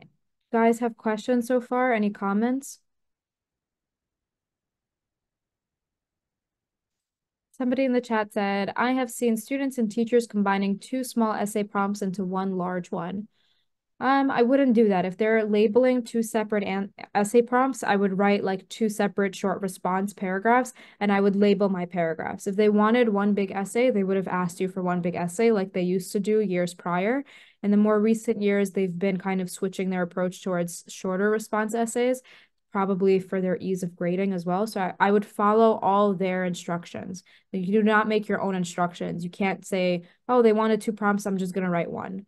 That's not appropriate. If they ask you for two prompts with two questions, you give them two answers labeled.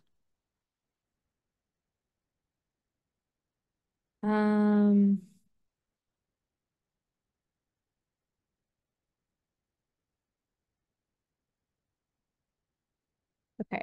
Other strategies that I want to talk about. Sometimes you're in a situation where you have answer choices and the answer choices are very, very similar.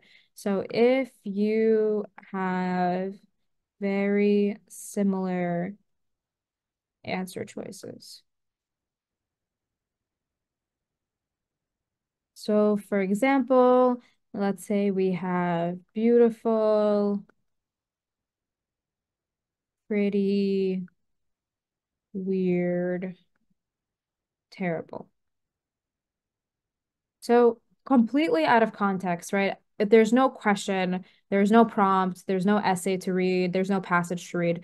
Just based on your intuition, based on my intuition, I can tell you guys that regardless of what the question is, the answer is probably neither A or B because A and B mean almost the same exact thing. So it would have to be a very strange situation for me to be able to say that something is beautiful but not pretty, or something is pretty and not beautiful.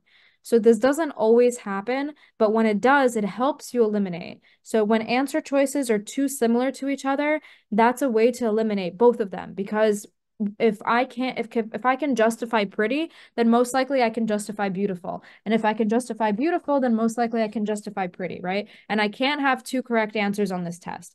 So that's kind of a strategy that can help us. So if two answer choices are very similar, both are most likely wrong and you eliminate.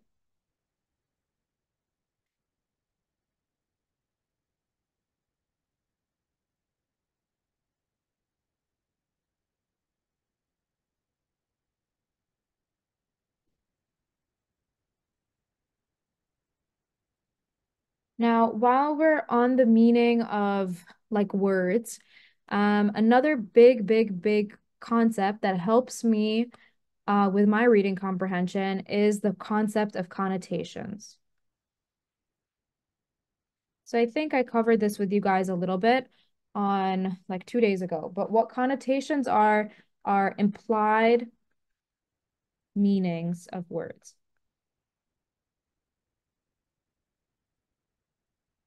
So every single word sort of has its own definition, and that's like a dictionary definition. And then words have sort of hidden ideas that they carry. And those ideas could be positive or negative, and it also depends on the context. So it depends what you're describing. So let me try to give you guys a new example, one that I haven't given you in the previous classes. So let's think about a wet muffin, a soggy muffin, and a moist muffin. Which one sounds the most appealing to you guys? Which one would you want to eat? Yeah, anybody. You guys can unmute and shout it out. The moist muffin, Yeah, I right? think. The moist muffin. Moist muffin. right? Nobody wants a wet muffin and definitely nobody wants a soggy muffin. But if I open a dictionary right now and I try to define the words wet, soggy, or moist, they're all pretty similar, right? They all are under one kind of umbrella. They don't mean things that are too different. But when we think about it in terms of a muffin, we want a moist muffin. We don't want a soggy muffin. That sounds disgusting. And we definitely, a wet muffin just sounds strange. Like, who wants a muffin that's wet? So this one is clearly negative. This one is kind of like weird slash neutral, and this one is obviously positive, right? So in this way, adjectives in particular and adverbs carry connotations, they carry meaning.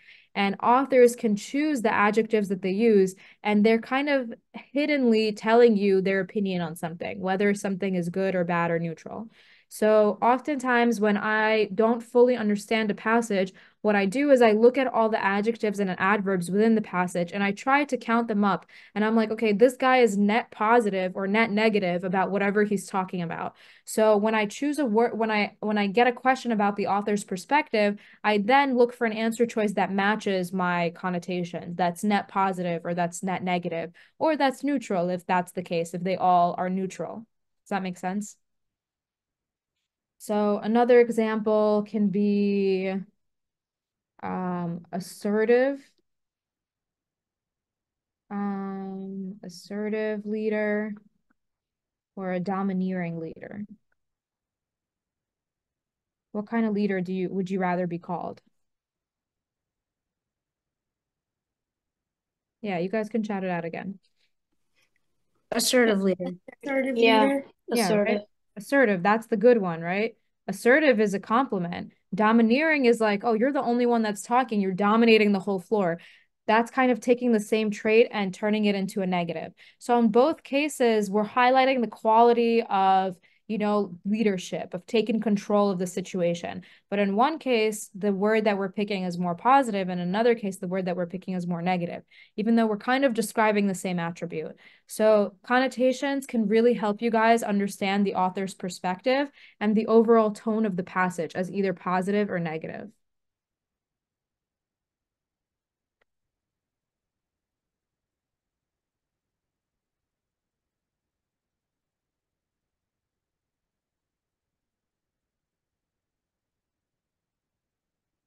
Okay, another category that I want to talk to you guys about is figuring out what words mean that you don't know before.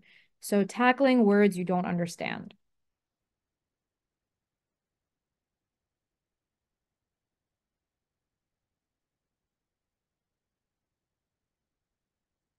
So what helps with this is number one is the context. So let me give you guys an example. Let's say that I want to figure out what this word means, environed. And for you guys, you always kind of get a one up because you don't get the word in isolation. You always get the word in a passage. So the word is used for you in a sentence.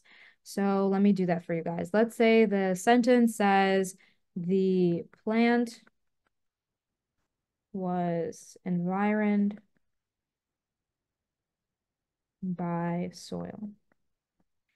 So three parts to this approach. Number one is always context, right? How is the word used?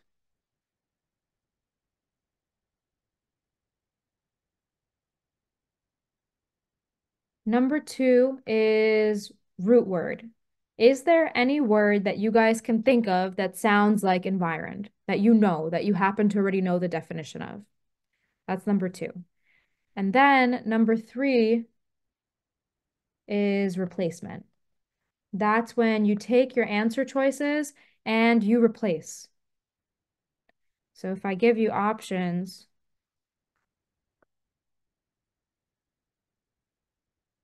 let's say entrapped.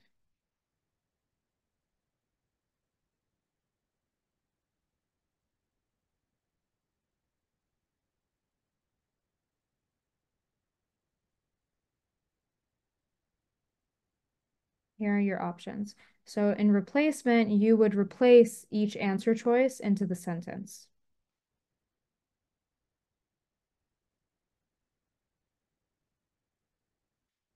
Context, how is the word used? What is its part of speech?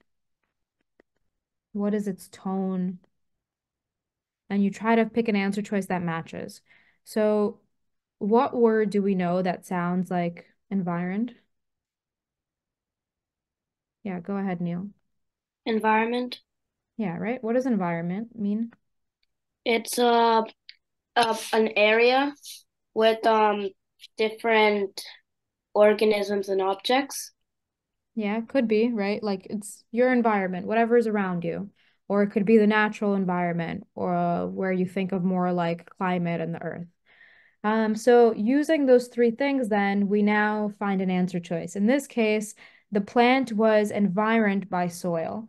The plant was surrounded by soil. So basically, they took the word environment and they are making it like almost like a verb, like an action word. And environment means surrounding, so surrounded is that form of it. And looking at all the other options, the tone of the other choices is a little bit different. So hugged is personifying it a little bit too hard. And the tone of this kind of sounds neutral and literal. It doesn't sound like I'm reading something figurative. It sounds literal. So I would get rid of hugged and swallowed because these are a little bit too figurative for the tone of the passage. And obviously, it's hard to tell from just that one line. It'll be easier for you guys to tell from the full passage if you're reading like a formal type of article that is not being, figurative at all. It's very strange for that answer choice, for that one sentence to then be very figurative. And then you want to choose entrapped versus surrounded.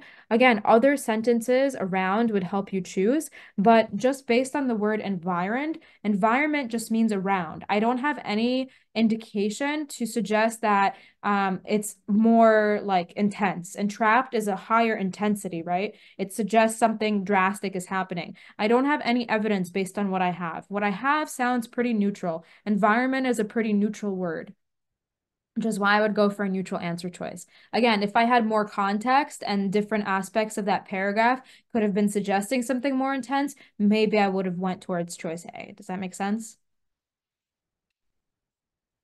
So you're always making the best decision that you can based on the information that you have.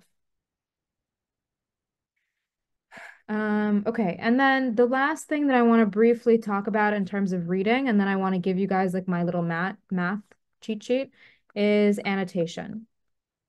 So honestly, anybody that you talk to will give you a different strategy for annotation. I know that there are some tutors that are like, you have to annotate 100%. This is how you do it.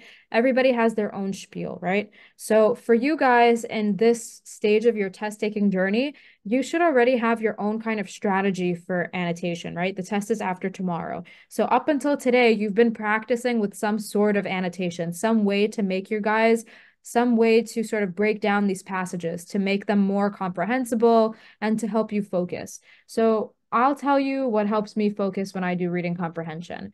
When I read, I like having a pencil to the paper and I like kind of following. So sometimes that means actually underlining, sometimes that means hovering over. This helps me focus, helps me not lose focus. This is not for me to kind of break down the passage in any way. It just helps me keep focusing because if I don't do that, sometimes my mind wanders and I'm like la la la la instead of focusing on like the words on the page. So that's something that I do. Now, beyond that, I have a system where I like to square dates or years, anything that they give me in the passage. I like to circle names. And then I use a squiggly line for anything that I think that's important. So that could be like the main idea. That could be the turning point. That could be a vocab word that I have a feeling they're going to ask me about because I don't know what it means. So what this does for me is anytime a question asks me about a particular person, instead of thinking, oh, wait, I remember they mentioned that name. Was it in paragraph 2? Was it in paragraph 3? Then you go back and I'm like skimming the whole thing through like all my underlines. I'm trying to find that name. Instead of doing that, I now have a systematic way, right? My eyes can jump through every circle and I could be like, is this the person? Is this the person? Is this the person? Is this the person? And I could quickly get to what they want me to find, right?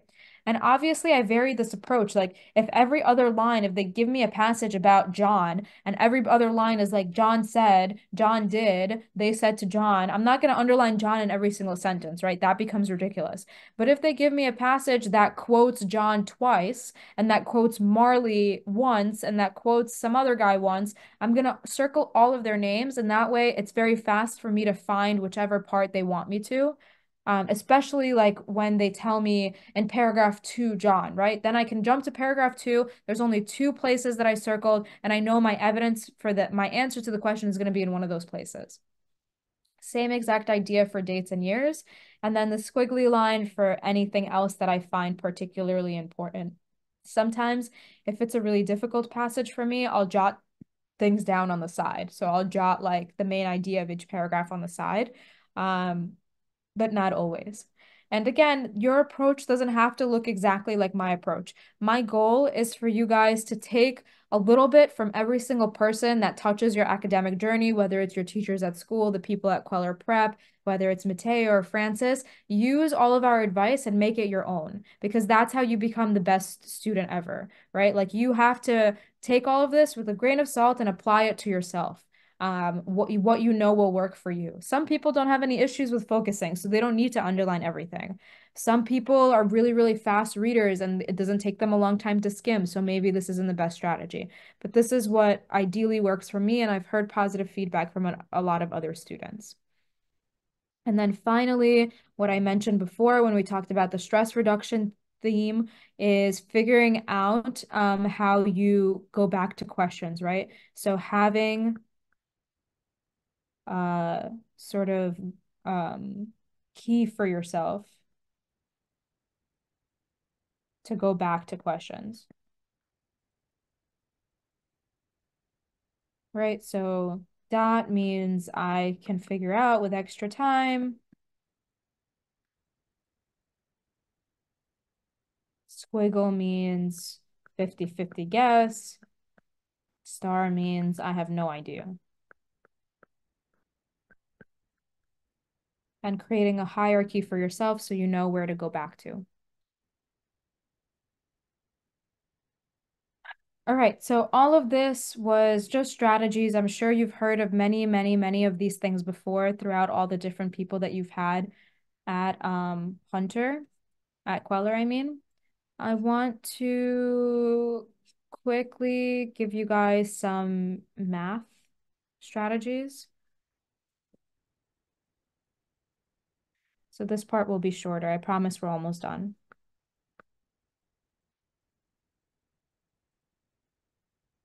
So number 1 is estimating, or what I call the unit digit rule.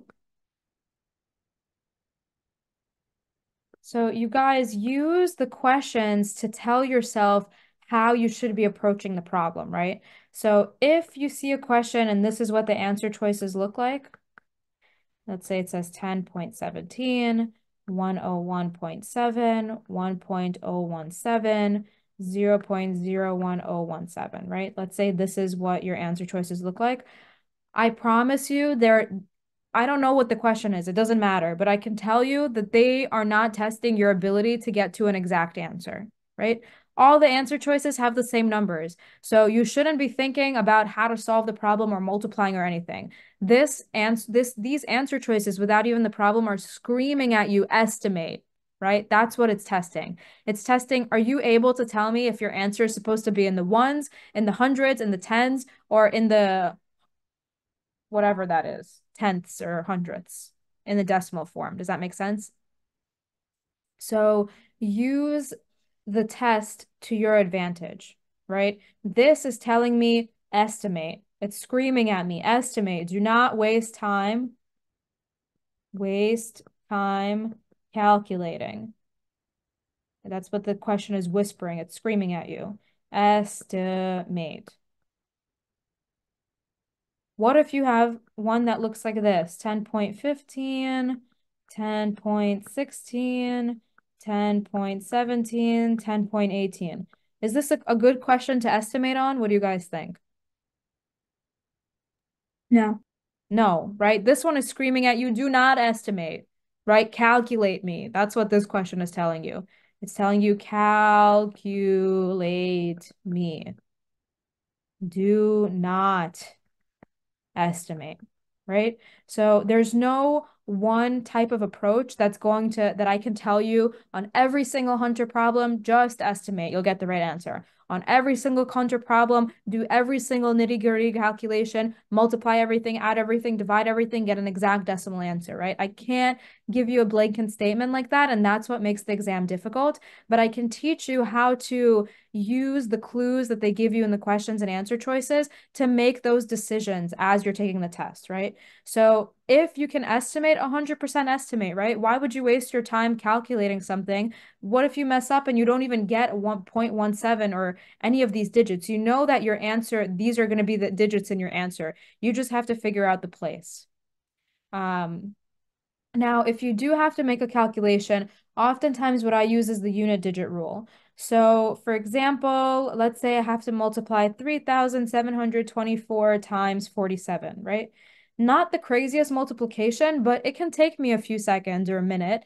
And there's some room for error if you're working quickly, if you multiply something wrong, if you forget to carry a tens digit, if you add wrong. But all I know is that my answer has to end with 8, right? Because I have an 8 here, I'm going to carry the 2. The rest doesn't matter. So I look through my answer choices, and if there's only one option that ends with 8, I'm done, right? That's my answer. I don't have to actually calculate to get the exact thing. So you have to shave time off this test. And then I can label this question with a little star or whatever it is that tells me I'm like 99% sure that's the right answer. But if I have extra time at the end, I'm going to go and multiply this out and prove it to myself, right? But the unit digit rule helps you move through the questions as fast as possible. It helps you not waste time on like little calculations because I promise you, the test is not testing your ability to multiply. They know that you can multiply, right? They're looking for students that can think logically, can problem solve, can connect dots, not that can multiply. They know that you can all multiply already. Does that make sense?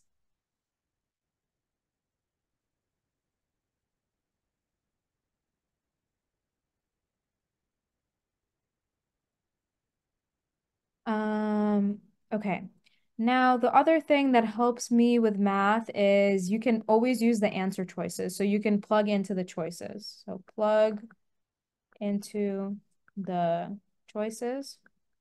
So if you really don't know how to solve a problem, you can use the answer choices and guess and check. So that's the big benefit of this exam being multiple choice. So even if you don't know how to set up an equation, you don't know what the answer is, you can use the choices. And I usually start with like the smallest option and the biggest option, right? Because if the smallest option doesn't work, that like helps me eliminate it and think, oh, maybe I should go higher. And if the higher one doesn't work, maybe I should go lower. If you start in the middle, it's kind of awkward. Um, and then my last kind of tip with math that helps me is using visuals. I'm an extremely visual learner. So remember how I showed you guys how to solve the percent problems by drawing that little diagram for yourself? So draw diagrams for yourself to help you understand what the question's asking you. If they're showing you a pattern with boxes and they're showing you like the box pattern for 1, 2, and 3, remember that question, you guys? That was like this, and then I don't remember, like something was shaded, and then in the next one it was like this, and this was shaded, and then in the next one it was like this, and something else was shaded, and they asked you about like number 100. If you don't see the pattern right away, draw out the pattern for yourself. Draw out the fourth pattern, the fifth pattern until you start catching on. So it's okay to be visual, even if they didn't give you a visual. Oftentimes, seeing the question in a visual form helps your brain kind of catch on to the pattern, even if you don't understand it in the word form. The last thing that I want to include in these notes is a little cheat sheet that I made for my students. Where is it? A little reference sheet that I use for Hunter students that I just want to put up on the board so you guys look at. Again, many of these things are things that you guys already know that we've covered like a bunch of times. But here are some decimal to fraction equivalents, right? Just to help you guys. I think some of it cut off, but I can fill it in for you. So obviously 50% is 1/2. This is 1/3. This is 2/3. This is 1/4, 3/4, 1/5, 2/5, 3/5, 4/5. Who knows this one? This one's not as easy.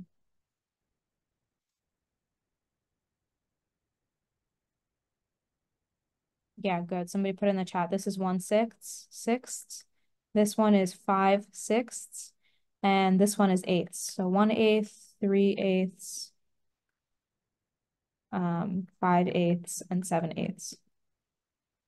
So the reason why I think it's good to memorize these is just because it makes your conversions easier, right? So if you have 0.875 times 8, that can look like intimidating to multiply, and that can take a long time. If I know that 875 is 7/8, 7/8 times 8 is nice and easy. The 8 cancels, and I can immediately tell you that's 7.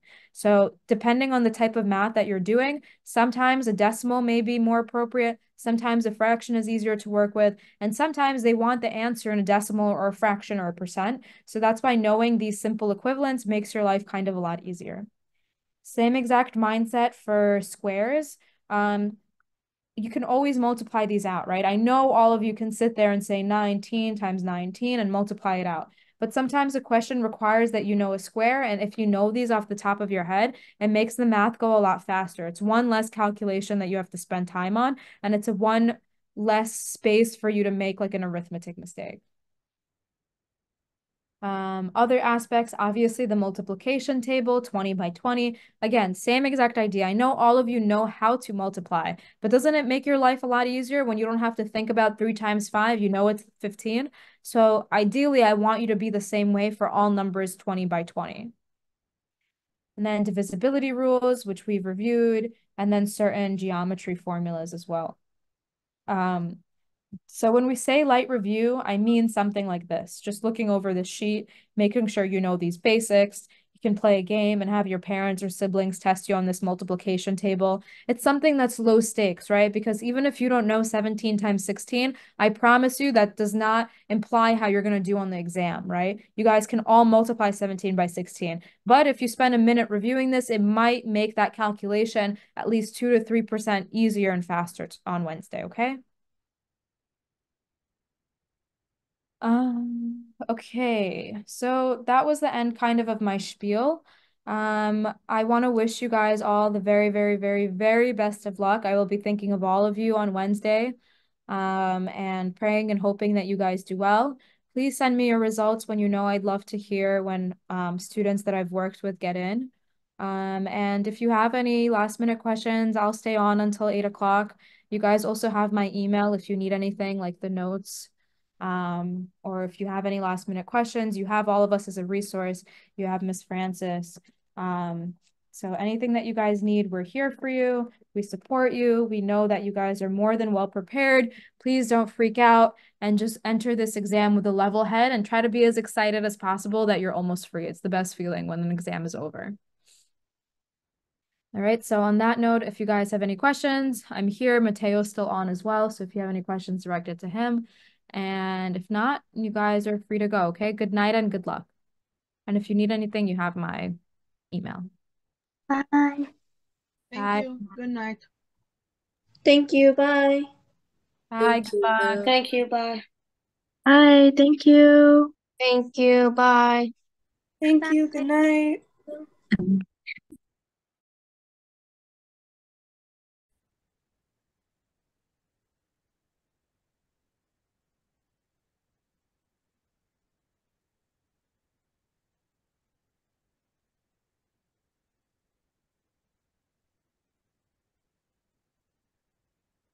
Okay, great. Thank you so much. Thanks. It was nice to meet you. Good luck. Yeah, nice to meet you. Bye. Bye.